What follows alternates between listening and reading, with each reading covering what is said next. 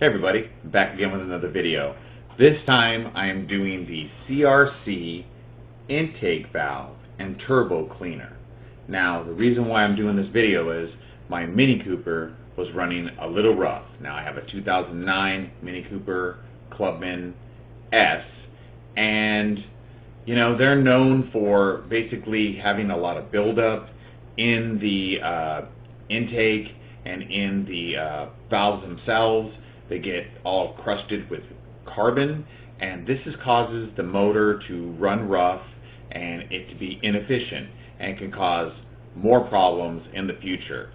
So I went online and I found this product, and I will leave a link for it, but it seemed to work pretty well. Now I also later on changed out my fuel pump, which helped out a lot also, and I have another video on my channel that shows you how to change out the fuel pump. But this is just to show you how to use this product, because there's certain steps that you have to do in order to make sure that this product works as well as possible. I did see an improvement in horsepower and gas mileage.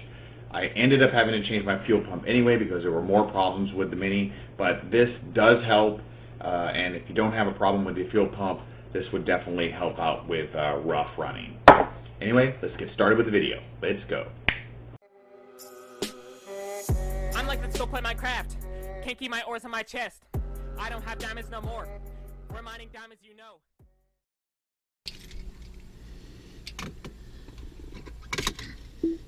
With minutes to switch your motorcycle.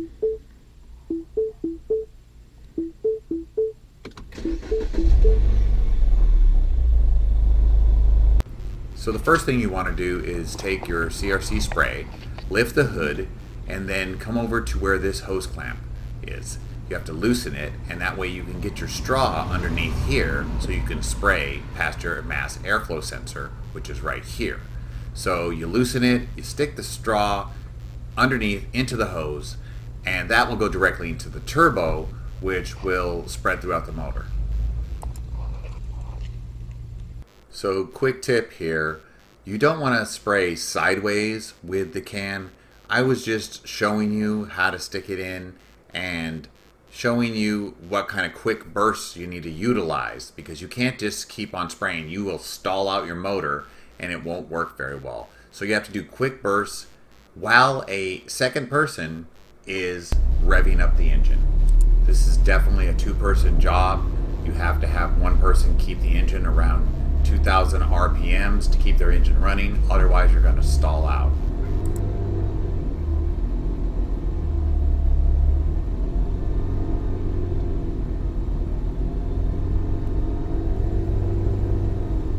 So you have to keep spraying in bursts until the can is completely empty.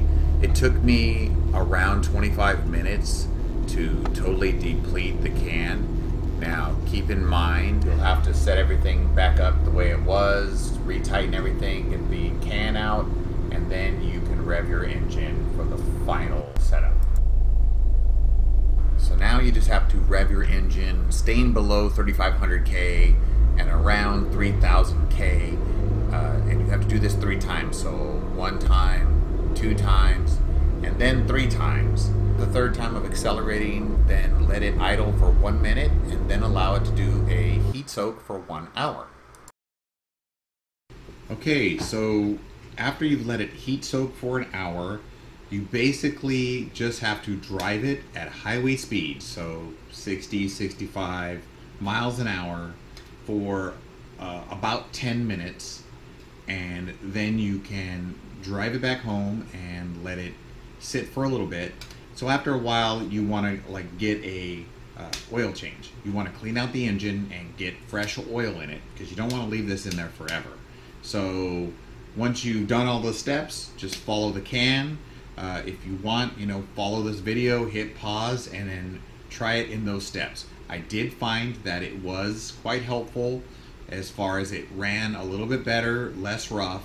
Now I ended up having to change my fuel pump anyway, but it did help and it did clean it up, and I believe that it probably allows the valves to seat a little bit better, and that's probably why it didn't run as rough. So anyway, that's my video. Hope you guys enjoyed it. I hope you found it informational. If you did, please click like. And if you really, really liked it, please subscribe.